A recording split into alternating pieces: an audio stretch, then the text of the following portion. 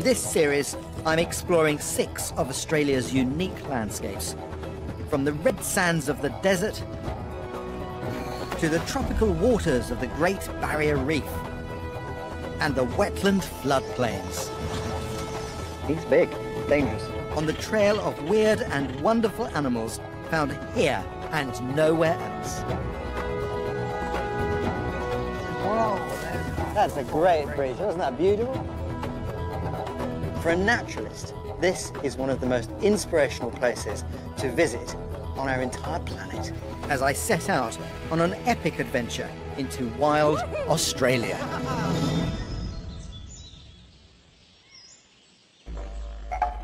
I'm flying to the other side of the world to visit one of the most alien and ancient places you can imagine, Australia's tropical rainforest.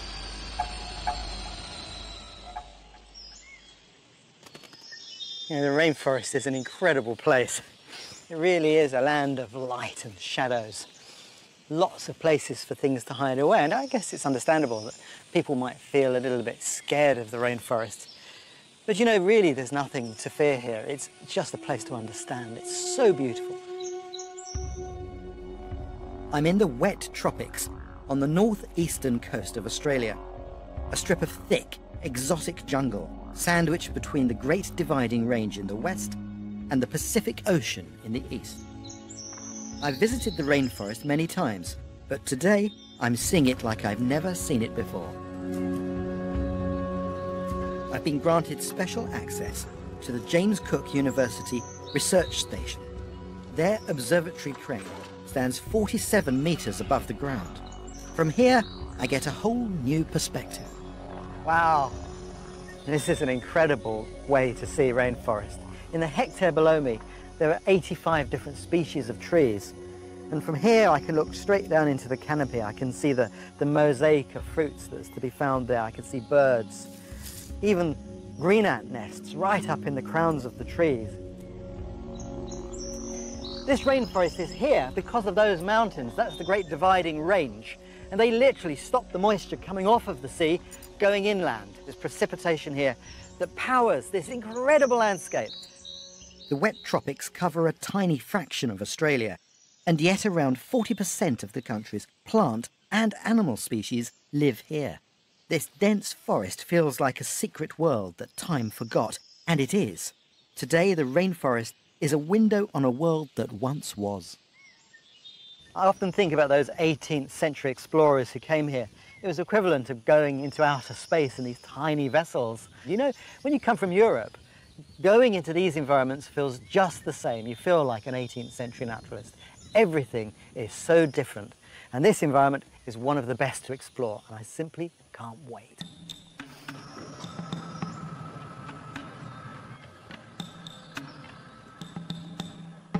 Going down into the rainforest, the sun becomes a distant memory as I pass layers and layers of leaves and branches that we call the canopy.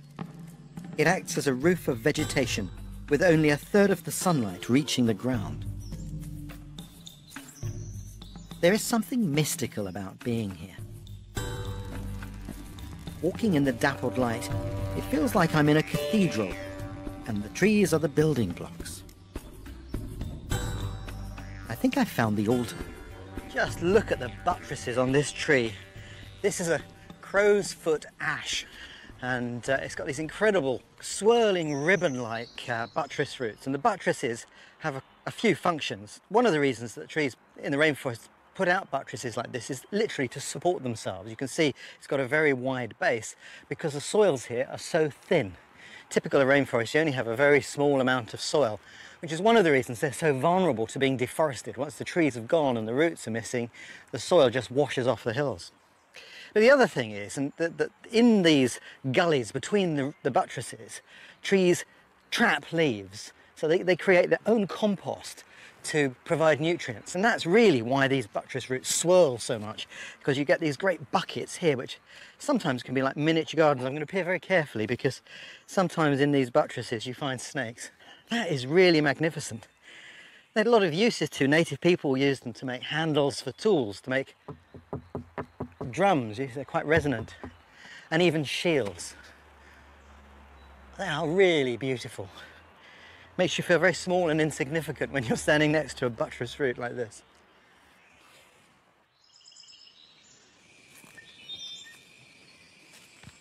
I guess in my lifetime I've had the opportunity to walk in some incredible rainforests across our planet, but I don't think any of those places is quite as special as here, because this rainforest is the oldest on our planet. In fact, it's so old it stretches back to the time of the great supercontinents. It's hard to believe that this forest once stretched across most of the land surface to be found on our planet. 150 million years ago, Australia was part of a supercontinent that was covered in rainforest. It included all the southern hemisphere's continents. Millions of years later, Australia became detached from this supercontinent and started drifting away. Like a giant Noah's Ark, it carried all sorts of species of animals and trees. Like these fan palms whose fossils can be found in Antarctica.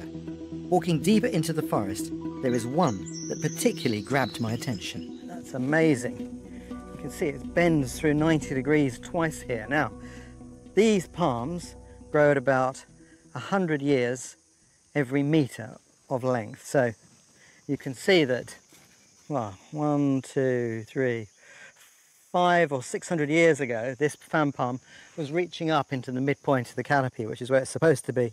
And then some disaster befell it and it was flattened down.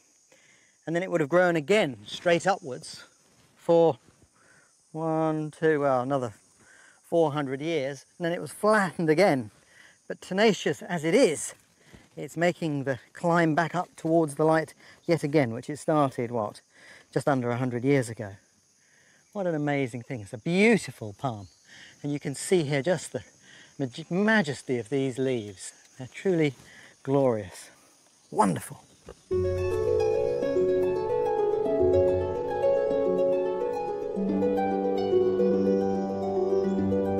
This rainforest is so ancient that all life forms have had millions of years to perfectly adapt to their habitat.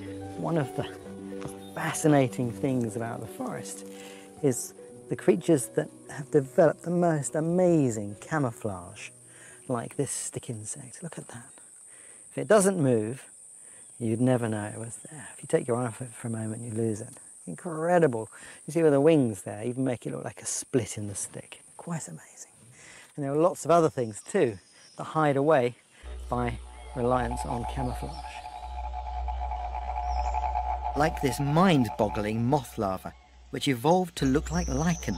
Even the way it moves makes it seem as if it's been blown by the wind. Would you believe it's a caterpillar?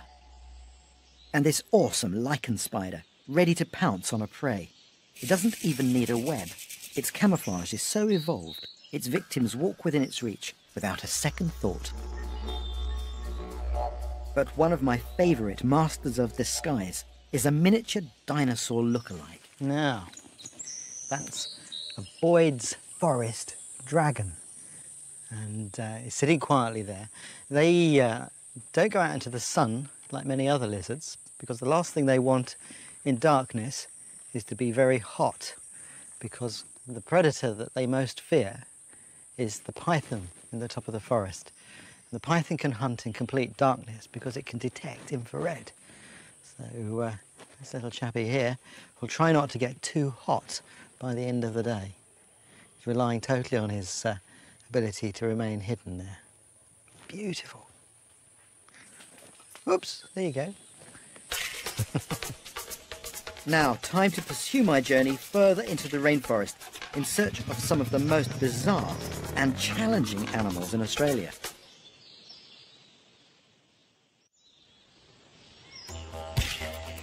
I'm in northeast Australia on a great expedition deep into the wet tropics rainforest. To get to my next destination, I'm using a trail that's anchored through 400 metres of jungle. This has got to be one of the best ways to see the tropical rainforest. And also, it's great fun. I'm embarking on a journey through the air across the canopy. That's the way to do it, isn't it? Yeah. Joining me is local wildlife expert Justin McMahon, who uses this zip wire for research. Wow, this is great. It's an interesting thought that this tower is actually, where we're standing, 7 metres above the ground. Yes. And that's the amount of rainfall they get here annually, 7 metres. It's astonishing. It's enough. No time to dwell, though. Our route takes us onward. Amazing. You know, I can't tell you the number of days I've slogged through a rainforest and never had this view. What's interesting, of course, the ground is falling away here, so we're now higher up in the canopy. It's an exciting view of the rainforest. It's a real privileged view because, you know, you just don't see these things from ground level, do you? No, it's a whole other perspective from this high up. You can start to notice your layering, your ecotones within the environment. It really is a terrestrial reef. You know, on the reef you go different depths, you get different life forms, and here it's the same different levels within the forest, a whole different ecosystems.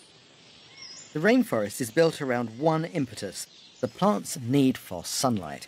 Biologists have called this scramble for light the battlefield. Each plant species tackles it in its own way. Some are soldiers waging war for the sun, others excel at finding allies, like these natural flower pots. I mean, these epiphytes are amazing. Yeah, they're quite amazing things. The way they survive without any soil. Just things like the crow's nest fern here, they catch leaf litter to create their soil, they create their mulch to get their nutrients, piggybacking on the back of mature trees. That one little refuge could be laden with so many different microbes, geckos, spiders, the list goes on. The biodiversity just within one small patch of epiphytes can be, quite a sight to see. I mean, that's the secret of the rainforest, is it's got so much habitat, so many places for things to exist. This tree-dwelling carpet python is well aware that there is plenty of life here to feed on. It is using heat-sensitive sensors built into its jawline to locate warm-blooded prey, and epiphytes are perfect nests for him to warm himself and hide away in the canopy. On our way to the next platform, Justin tells me about the other animals that live up in the canopy. These are your highways in the forest. It's quite amazing with the amount of life that will pass through here daytime and nighttime. Through the day, butterfly species using the updrafts, the breezes to come through. Now I understand this little spot is where they often see the elusive tree kangaroo. This is a key area. Tree kangaroos are one of the weirdest mixes of animals you'll find on the continent. A kangaroo that lives like a monkey and looks like a bear. It's amazing to think of all these creatures moving in the canopy, and incredibly difficult to study.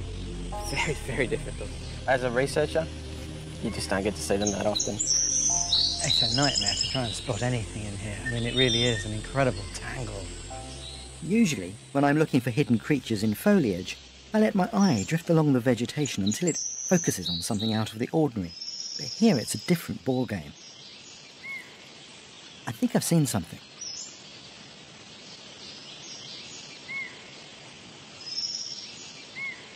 From where I'm standing, it's difficult, but from the ground, my wildlife cameraman, Martin Hayward-Smith, has a clear view, and it is indeed a tree kangaroo. It's a real coup. Martin is not one to keep his achievements quiet, so he's called me for a bit of a brag. How are you doing, Martin? How Not did you too get bad. on? Absolutely fantastic, right? Just looking upright. Absolutely fantastic. That's amazing. Isn't it wonderful? I understand why Martin is pleased. This is incredibly rare footage, and these are beautiful, intimate shots. But there you were on the zip wire, zimming around. I saw a glimpse of a tail, gone, yeah. and that's the tail I saw. So bizarre, a kangaroo up in the trees. The terrestrial kangaroos we know originally came from trees, and what's fascinating is that this species evolved to return to the heights of the canopy. There are two types of tree kangaroos in Australia, both incredibly hard to see, but these ones are the most elusive. It's a Bennett's tree kangaroo. Their long tail can make them look a bit clumsy, but it is clear on this footage that he is using it for balance. I just laugh how he hops like a kangaroo, but then goes up like a human would climb a coconut palm. And what's lovely is that these animals are not bothered by the zip wires. I mean, No, you can hear everybody in the background, everybody zip, zip, going past it. And as you say, it was more aware of me being on the ground. because you're out of the ordinary. Exactly, yeah. It's nice to see that even for an experienced cameraman like Martin, this is an extraordinary encounter.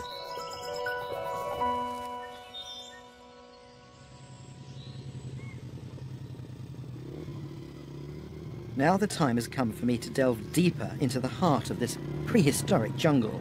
I'm starting a quest for one of the most extraordinary creatures of the forest.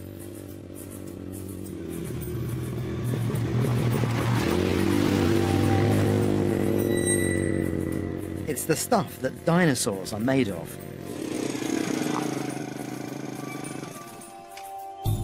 A giant flightless bird with 12-centimetre claws that it can use to disembowel its adversaries. And this rainforest is one of the few places on Earth where you can find it, the cassowary. Take a look at this. This is what's called locally a bush olive, and this is one of the things the cassowary's been eating, and that it's got a huge stone in it, but it really tastes like an olive. It's got that bitter taste. Actually quite nice. One of the things that's interesting about cassowaries is that they can see blue. They like blue fruits.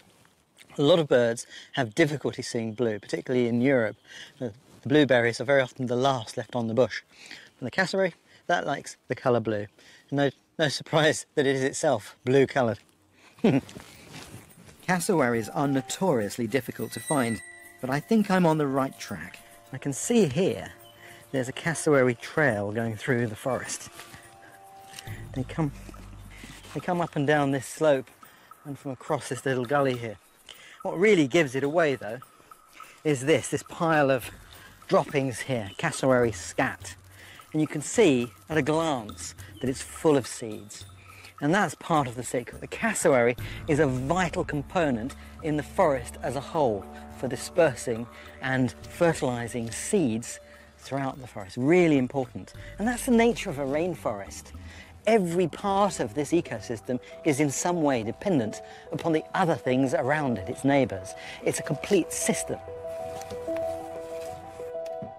These prehistoric creatures are so scarce that I'm using a quad bike to cover as much ground as possible and go deeper into the forest.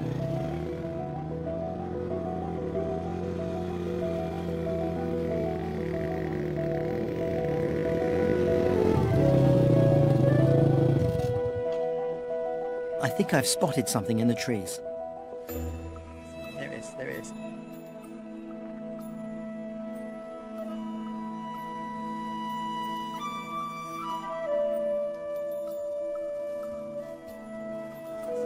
Hello, Cass. Hello, Cass.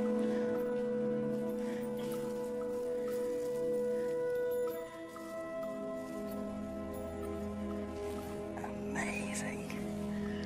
It's 5 meters. That's incredible.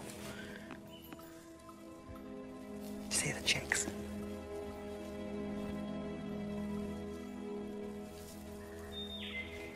Let's see if we can move across a little bit.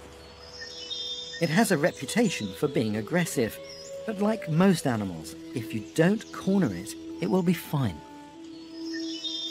That's incredible. There's the male cassowary with chicks. And he's just gone into the thickets here that you can't hear them, they just appear.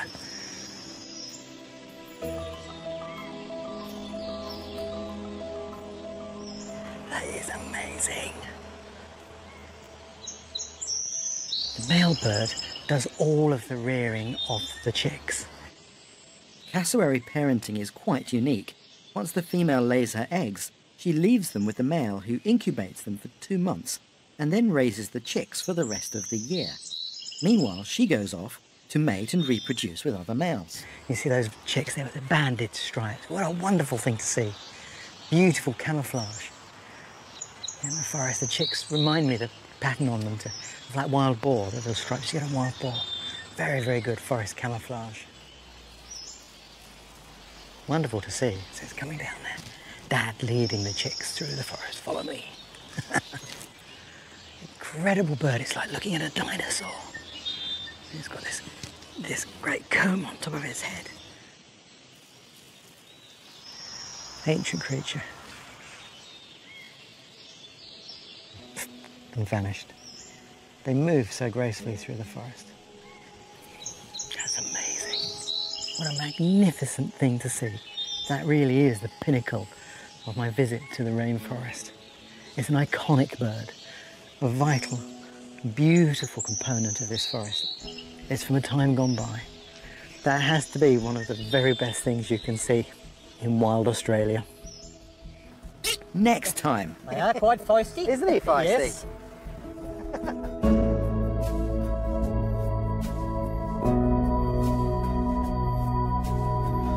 This series, I'm exploring 6 of Australia's unique landscapes, from the red sands of the desert to the tropical waters of the Great Barrier Reef and the wetland floodplains. He's big, dangerous. On the trail of weird and wonderful animals found here and nowhere else. Whoa, that's a great bridge. Wasn't that beautiful? For a naturalist, this is one of the most inspirational places to visit on our entire planet. As I set out on an epic adventure into wild Australia.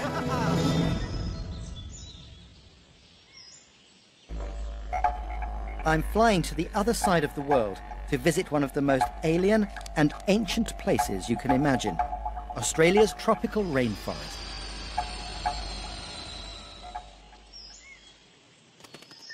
You know, the rainforest is an incredible place. It really is a land of light and shadows. Lots of places for things to hide away, and I guess it's understandable that people might feel a little bit scared of the rainforest. But you know, really there's nothing to fear here. It's just a place to understand. It's so beautiful. I'm in the wet tropics on the northeastern coast of Australia, a strip of thick, exotic jungle sandwiched between the Great Dividing Range in the west and the Pacific Ocean in the east. I've visited the rainforest many times, but today I'm seeing it like I've never seen it before. I've been granted special access to the James Cook University Research Station. Their observatory crane stands 47 meters above the ground. From here, I get a whole new perspective. Wow, this is an incredible way to see rainforest.